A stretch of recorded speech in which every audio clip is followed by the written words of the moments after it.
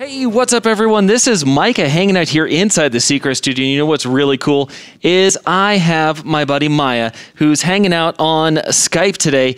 And what's even cooler is with Maya, we have a special guest. Maya, who do we have here on Skype today?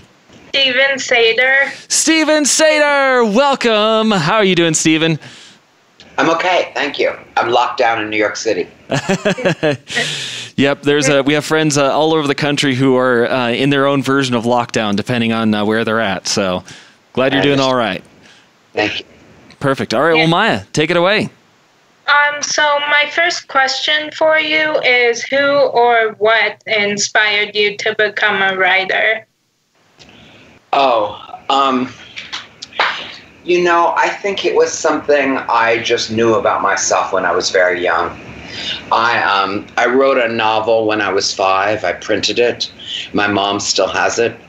I think it's just something, I don't think that I grew up with some particular role model. I just think it was something I felt, and I remember at my Sunday school I would write the plays, and I wrote, and I was sick, actually. I spent most of my childhood in and out of hospitals. And so I didn't go to school until toward the end of 6th grade. I went, but not so often. I was home a great deal. And so I wrote plays, and I would put them on with the neighborhood kids.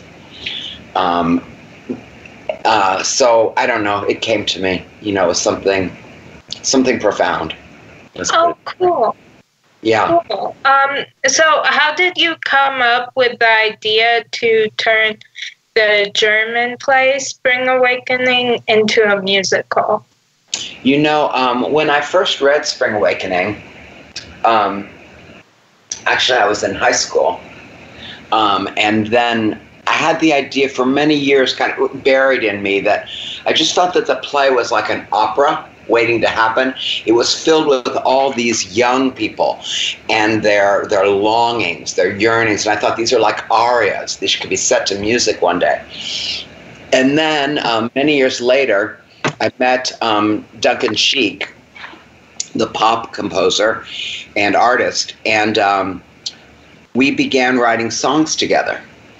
And we actually met as Buddhists. We met, I went to his house to chant with him, and we just hit it off in this very profound way and had this completely life-altering meeting. But then we ended up writing 2 songs together. The first one began that night for a play of mine that was happening. And when Duncan came to see that play, this was in 1999, he said to me, we'd now at this point we'd written 3 or 4 songs together, and I had never aspired to writing lyrics, and I think he had never thought he would write songs with someone else. And he said we should do an album together, and that was thrilling to me. So the first 13 lyrics I wrote ever became his next album. But also when he came to see the play, he thought it was cool, and I said, oh, we should do a piece of theater together. And he said, musical theater? And he made this face because he's not a fan of musical theater. He said, if I were working on something that was a musical, I want to do something that was cool outside the confines of musical theater, like cool to people, the general public, people, the culture at large. And the minute he said it, I just thought of Spring Awakening. I just thought, young people everywhere have so much heartache, and adults aren't listening, and I thought we really have no idea what's going on in our young people's hearts. And so that gave us the real impetus to start. It was in 1999, and it took us 8 years. 8 years till we were like this hugely awarded thing on Broadway, and, it like changed all of our lives. Oh, wow. That's so cool. So what was the inspiration behind the songs? Well, it's sort of like you make the character's heart your own. And you go into a profound place of that place in yourself, of discovering whatever the moment is for the character at that time, like the young girl Vendla at the beginning discovering her body's becoming a woman's body, or Moritz being completely stifled in school and freaked out by his puberty and upset by his teachers, and you just kind of go into that moment and you find the poetry of that experience. And the way we write together, Duncan and I write the lyrics first and then he sets them. And almost 99% of the time he just sets verbatim what I give him. So what I give him kind of becomes the song. And I come up with the concepts of the songs too. And then he thrills me when he writes. We write very separately. We don't write in that traditional way, like two guys at the piano together. We don't do that at all. Like I write the lyric and then he sets it. I email it to him and he emails it back. Oh, cool. Yeah, I just wanted to show you. I actually have a Broadway bracelet with Spring Awakening on it. And then I also have the book. The book. And then I also have a Spring Awakening purse. So I'm just a little bit sad. You love it. Yeah. Yeah. Great. Yeah. So, yeah, I've never actually seen Spring Awakening, but I'm obsessed with the soundtrack and I've read so much about it, and I love how it deals with so many topics.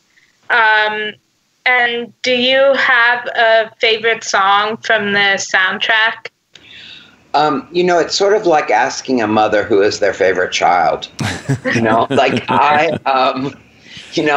they're all dear to me in their own ways. And when I listen to all of them, when I listen to them, I remember writing them.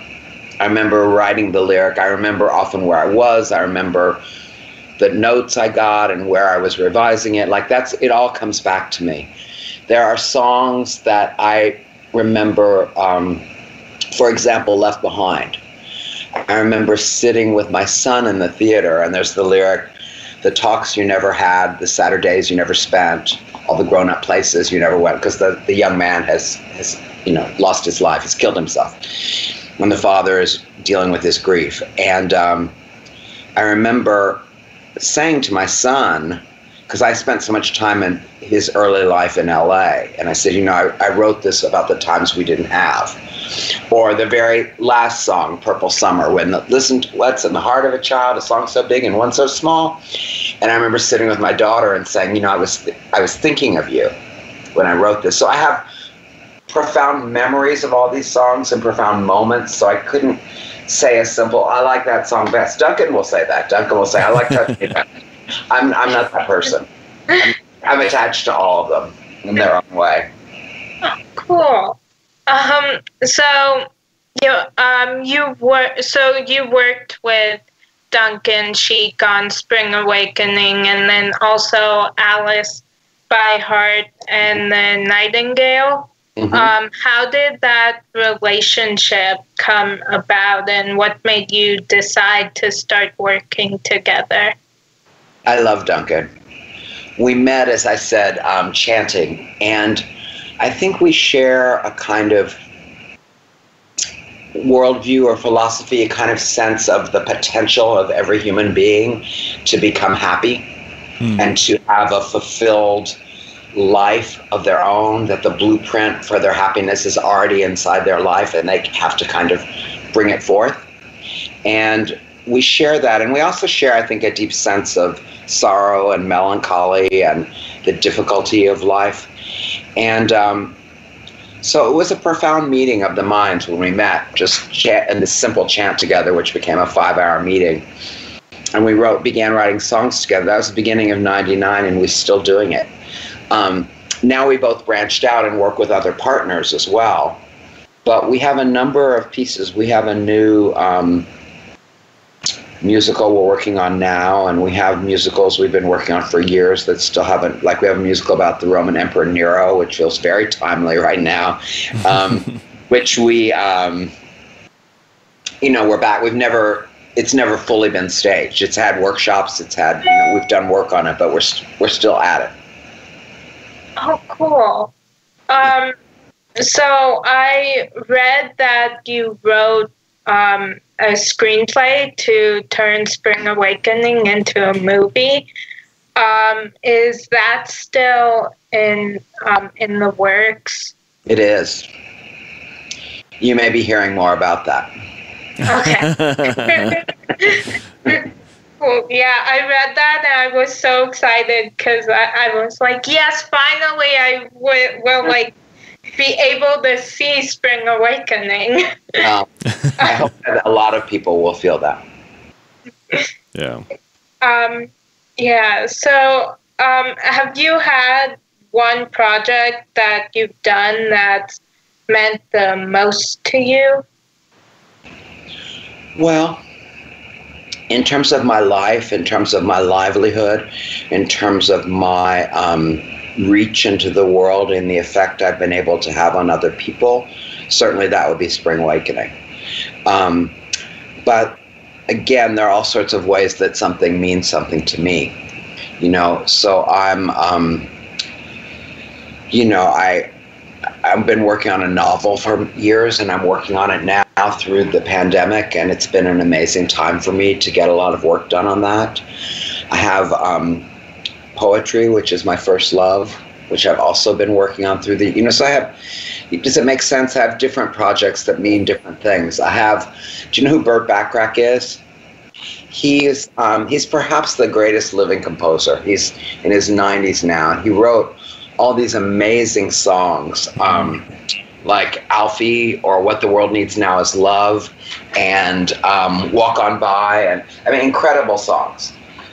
Plus, he was in the 60s and 70s, and it was a dream of mine to meet him and to write with him. And now I'm writing with him, and we have a musical together, and it's called Some Lovers, and it brings me so much joy to think about and work on. So I have a lot of, I'm working on a murder mystery musical movie right now. So I have a lot of cool stuff, and I care about all of it. But Spring Awakening has changed my life most. And if you ask me in my heart of hearts what I care about most, I care most about my poetry and my my novel. How's that? Yeah. Cool. So is there a song from Spring Awakening that's the most personal to you? I think, again, I would say they're also personal. They're all aspects of me, and all the characters are aspects of me. There are three central characters in Spring Awakening. You might see that. One is the bright, rebellious guy who's going to change the world with his own true mind. Well, I kind of was that guy in some way. I grew up in the Midwest, and I was the smart kid who was so determined. But then there's also his friend, who's who's just hounded and haunted and fails out, and is just a total misfit. When everyone saw the show, they said, "Oh, you put yourself on stage," meaning that I was that guy. Then I had many talks with Leah Michelle, who was our first Wendla, of how I was Wendla. Because I was if Melchior was the mind and Moritz was the body, Wendla was the heart. So I think these things become very personal to me. Not in a way of I'm expressing myself, but just I'm very invested in every moment of what I'm doing. So I really care about all the characters. I think you have to really care about all of them. And I really care about all the songs because every song is precious. Oh, cool. Yeah. So how do you decide who to cast in your musicals? That's a very big deal. That's a very big deal. You go through audition processes, which can be very extensive, and a lot of people have opinions. So I have opinions, and I'm the writer, so I have a really important opinion. But Duncan is the composer. He has an important opinion. The director is basically the guy who is supposed to make these decisions, but we have approval over those decisions. So he's very invested. The producers want people who are going to sell tickets, and they want to be artists, so they want to feel like they're the ones who are spotting the talent too. Then there's the theater. If it's not the producers, the theater that's actually producing the show, they come into it. Then there's the casting director who's calling people. They always have opinions. So it's a real process, and it's often fraught because people feel different things about different people. For example, Leah Michelle came in to audition for us when she was 14 years old. She had just turned 14. She came in and auditioned, and she blew me away. Our director was frightened of casting a 14-year-old girl to play a 14-year-old girl because the girl does such inappropriate things in the play. Or not inappropriate, but she's rebellious. And we fought, and I won. Years later, the producer didn't want Leah. Duncan didn't want Leah. Michael and I wanted Leah. We won. You know, but along the way, there are trades, there are compromises, you know. I think with Spring Awakening, we got an amazing cast in every role, and we got the amazing people we wanted. You know, so that's what I would say to you. There's always a lot in that equation that's going on. Oh, cool. Yeah, do you ever write roles with certain people in mind? I probably should do that more than I do. You know, I do that if I'm like writing a song for like a pop song, and someone says, you know, this song is for whoever it is, Josh Groban. Then I think about that artist when I'm writing it. But when I'm writing shows, well, sometimes you have to rewrite things for the actors you cast. You know, do you know who Jonathan Groff is, who plays Melchior in Spring Awakening? I love Jonathan Groff. So when we cast him, I had to rewrite Melchior for him because he had qualities. He didn't have certain qualities or whatever. He was so good, but he lacked certain qualities that Melchior had, and he had other qualities that Melchior didn't have. So that affected how I wrote him, which then affected how I wrote Moritz, because I had to give some of those qualities to the other guy. You know what I mean? So sometimes you shape a role around the actor you cast. More of that. Oh, cool. Yeah, that makes sense. Yeah. Do you have a favorite Broadway show? Spring Awakening. It makes sense. It makes sense. Yeah. That was going to be my answer, Spring Awakening. Have you discovered any new, like, hobbies or obsessions during quarantine? You know, it's been such a heartbreaking, outrageous, sad, strange time. For me, it has also been a hugely productive time. And maybe that's right or privilege, but I was hospitalized a lot myself. I had a terrible accident when I was 20, and then I was in the hospital for about a year after that. And I've had repeated hospitalizations, and I've learned, like, quiet and solitude I do well with, because I can go into a place where I really concentrate. And that's what I've done throughout this quarantine. I've done so much work. So I've just worked continually. I've rewritten 3 or 4 musicals in a significant way. That, like, one that I hadn't been able to look at for over 2 years because I just didn't have time. I have 2 movie musicals. I have my novel. I have poems. I've worked a lot. What I've been doing, I don't really watch movies or TV because when I had my back accident, I, at that time, gave up all films and TV. I said, I want to learn to create things that can last. And I started reading. I read all these novels. I taught myself ancient Greek. I did all this stuff. So I don't really have that habit for film and TV. So I don't watch those things. I know people do, but I don't. Mm-hmm. But what I've found over this quarantine, I've started watching these YouTube videos about paintings that I love. They're called Smart History, like art history, but smart history. And they go, you know, Michelangelo, Leonardo, Vermeer, great art. They have these short videos about their works, and I've been revisiting these paintings that I love and learning about them. I'm a student. I'm very student-y by nature. I like learning things. So then I feel like I'm spending my time profitably. So that's a new thing I'm doing. Oh, cool. Nice. Yeah. So, what is your biggest pet peeve? Noise. Yeah. I hate it when, like, before all of this, like, when we were actually at school, and I hated being in the hallways when everyone was switching classes because it was just so noisy and so crowded. So I'd always, like, wait back until, like, the hallways cleared, and then it was, like, silent, and there was nobody that I could, like, accidentally run into, or That's like New York right now. What? It's like New York right now. New York is so busy and crowded and noisy, and you go out and, like, no one's around. It just seems so empty, and I will say, unlike LA, in New York, people wear masks. They really do, and I'm really glad they do. And it's because our governor has been so intense about it. But when you see people, they're wearing masks in New York by and large, which makes me feel good. Yeah, that's good. It's a very good way to keep everyone safe. Mm-hmm. Yeah.